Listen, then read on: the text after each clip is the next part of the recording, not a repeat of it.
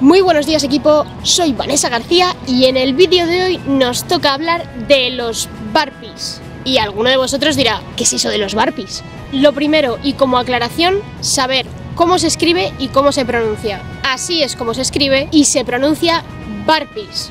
Ahora sí, ¿qué son?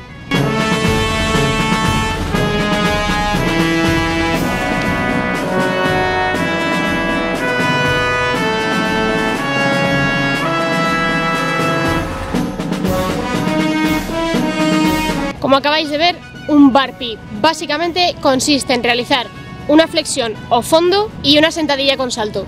Importante, ¿dónde está el origen de los Burpees? Los Burpees en España se empezaron a hacer famosos por las carreras de obstáculos y más concretamente la Reebok Spartan Race, que fue la primera carrera de obstáculos que empezó a introducir los Burpees como penalización en cada prueba cada vez que no eras capaz de superarla. No obstante, tanto las carreras de obstáculos como los Burpees tienen su origen en los entrenamientos estadounidenses del ejército. En América del Norte y más concretamente Estados Unidos utilizan mucho las carreras de obstáculos como entrenamiento para el ejército.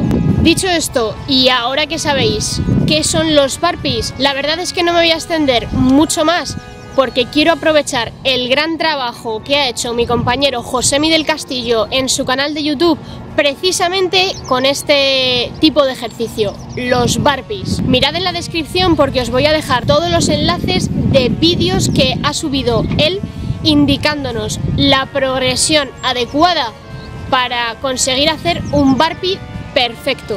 Es una progresión que a mí desde luego me encanta porque está hecha para todos los niveles y pasando por todas las dificultades. Así que nada más equipo, hasta aquí este vídeo. Espero que os gusten los vídeos de mi compañero Josemi del Castillo. Si es así, dadnos un like. Si os queda cualquier duda o queréis hacernos cualquier comentario o sugerencia, no olvidéis dejarlos aquí debajo del vídeo. No olvidéis, si no lo estáis ya, suscribiros al canal y darle a la campanita de arriba para activar las notificaciones y no perderos ninguna publicación. Además, recordaros seguirme en mi canal de Instagram. ¿Por qué? Porque estoy aprovechando los Instagram Stories para poneros al día de todas las novedades que se van a producir en el canal de YouTube y además compartir con vosotros mi día a día. Nos vemos en el próximo vídeo.